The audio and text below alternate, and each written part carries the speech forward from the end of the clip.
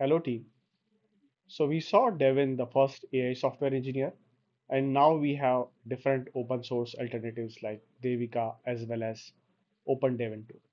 So in today's tutorial, what we are going to do is we are going to install OpenDevin on a Windows machine, and we are going to try to find out some answers from a Excel sheet. So for example, these are the two columns which are given in my Excel sheet. And what I'm going to do is I'm going to ask it to analyze, simple stats, and let's see how it goes and find out the answer. So, this is how the interface looks like. And just to make it live as such, what I'm going to do is I'm just going to give you a question and I'm going to see its response as such, what it tries to do. So basically what it is trying to do is it's trying to find out my Excel file, which is in our workspace. So it's reading that. Then what it's trying to do is it's trying to install all the things which are needed to write such a program and analyze this Excel file.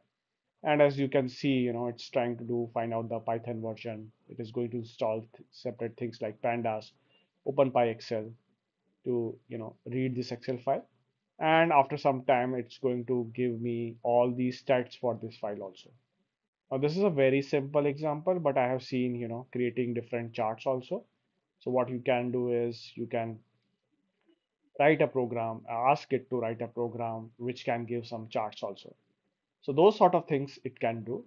So in this example, for example, for these two columns, revenue and profit, it give all the stats as such.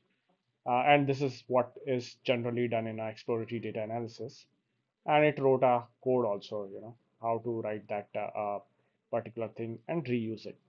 So this is available as such, and installing on your Windows is not an easy task. It was definitely a nightmare, but yeah, I will try to have all those steps covered. So let's get started. So if you're starting from scratch, probably you need multiple things. For example, you need Visual Studio Code. Again, you can use other IDE also, but I found it pretty easy to do. Then maybe you need Anaconda. Again, it's not necessary, but it's pretty easy to use because you don't have to set up all the environments and all, and it's preferred. So that is one thing which you can do. Then what you need is definitely Git as such. So Git is definitely needs to be installed because we are going to clone the repo. And the other thing which you need is Docker. So you need to install Docker. So basically the good thing is OpenDevin uses Docker to execute things. So Docker is a must. And then other things which you need is, for example, Node.js. This is for front end. So this is the major tech stack that you will need. So again, I will next show how to install things on Visual Studio Code. So I have Visual Studio Code open. So first of all, what we are going to do is we are going to have one environment created, which we are going to use. So again, if you are new to Visual Studio Code, what you can do is you can go here and you can click on command, and this command will be available. So for example, I already have conda installed, and what I can do is I can see all the files which are listed or all the environments which are listed. So for example, with conda environment list, I can see all the environments which are there, and I'm using OpenDevin. And how I created OpenDevin was I created OpenDevin using some simple command like this. And if you are aware of Anaconda, you can create it like this. So for example, you can create conda create minus n OpenDevin Python equals to 3.1111. So it will create Python 3.11 environment, and that's how this specific environment we are going to use. So what I've done is I already have created, and if you can see this one, it is talking about this specific environment. Now there may be some problem if setting this thing up. So what you can do is you can just go to command palette and you can say something like select interpreter, and you can select, for example, OpenDevin, and in this command prompt you're going to have OpenDevin selected. So that's how you're going to do it. Now, in this tutorial, what we have to do is we again have Visual Studio as well as Visual Studio Code as well as Conda already installed. The other thing which you need to do is, install Docker. Now, once you install Docker, and it's pretty simple step, what you need to do is you need to pull a specific file, and that file is nothing but, uh, this specific file, which I'm just writing it down. So basically, you'll have to pull this specific file. Again, all these steps I will put it into, some specific file or maybe on GitHub so that I can share it with everyone. Or you can follow the guidelines or whatever steps have been written in the OpenDevin website. But yeah, I found it little complex, so that's why I'm trying to explain things here. So what you are going to do is you are going to pull this specific image using this command, and this will be this specific thing will start coming. So you will have this image pulled by Docker, and it is going to be readily available. Now, post you do this step and you have everything installed. What you need to do is you need to git pull OpenDevin as such. So what you are going to do is you are going to pull the OpenDevin and you are going to put it in a directory. So I will just going to show you what specific directory I have selected so that you are aware. So the directory structure that I have is I have a folder called OpenDevin, and what I did was I wrote git clone and the path of the GitHub repository here. So that's what I did, and that's why it pulled everything here. Now once I have everything here, what I'm going to do is I'm going to use this directory to instantiate all the requirements files and whatever libraries I need to install. So the path which is there is you have something called OpenDevin, and once you clone it and you go to OpenDevin, so you are going to clone the OpenDevin repository, and within that OpenDevin you have these all available, and this is what is there in my Visual Studio Code open at the left hand. I'm going to show it now in this repo. There are multiple things which are there. So one of the two folders which are important is front end, and this is nothing but front end that we saw within the UI, and this I'm going to cover a little late, where we are going to install node and we are going to uh, start the UI. Another repo, another folder which is important is workspace. So if you remember, I gave it some file, analyze this file, and it created Python file here. So all the things which you need locally to be done, you can do it here. So all the input can be taken from this particular folder, and again all the output that is generated or the Python code generated is generated here. I'm going to again switch back to Visual Studio Code to show the same structure.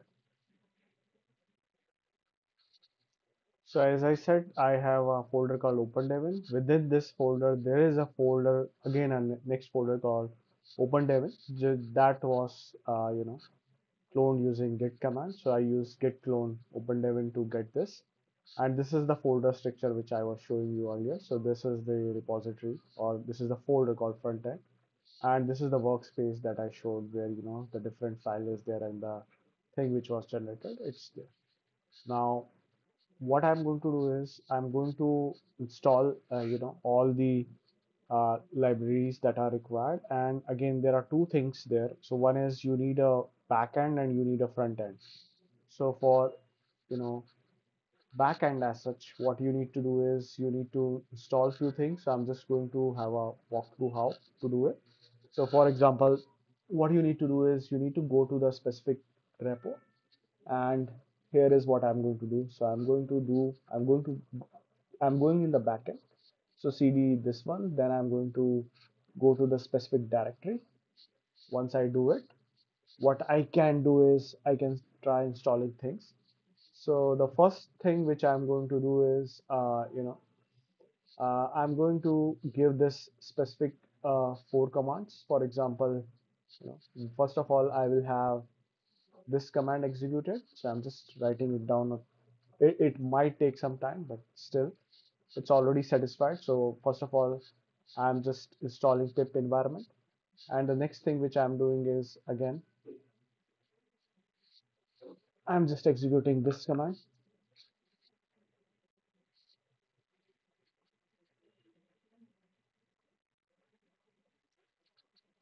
And once I have done it, I'm going to install few things. For me, everything is already installed, but yeah, you need to have all those things created for you. It doesn't take time because it's already installed for B, but when you give, Python M pip environment install -b, you will take time. And once it's there, if you see, the last step to run the, backend is nothing but running a UVCon server. So basically what we are going to do is we are going to run UVCon. But prior to running UVCon, what I'm going to do is I'm going to write something like setting my OpenAI key. So I'm going to write something like this. If you are seeing this, now I'm going to delete this key post I post this video. But here is where I'm setting my OpenAI key. So this is nothing but environment variable. If you are using Linux, you need to provide export. In Windows, you need to provide set. So this is where my OpenAI key is set. Now I'm going to run UVCon, and UVCon is nothing but a backend server as such, which is going to run on a specific port. So here it is going to start the backend, which contains few things. So let me wait for it to get started. Meanwhile, what I'm going to do is I also need to have front end done. So again, the same steps, what I'm going to do is I'm going to go to a specific directory. Again, I told you about the front end directory, so I'm going to go there. Now I need to have Node already installed, and in my case, I already did it. So if you go Node minus version 1, you will be able to find the version specific version there. And once it's there, the step is pretty much easy. So what you need to go is you need to go and type npm start. So let me start it.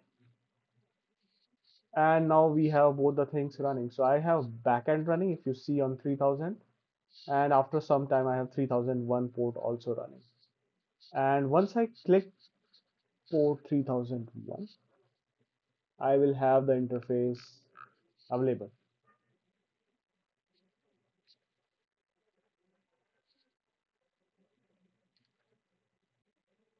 So everything is installed on port 3001.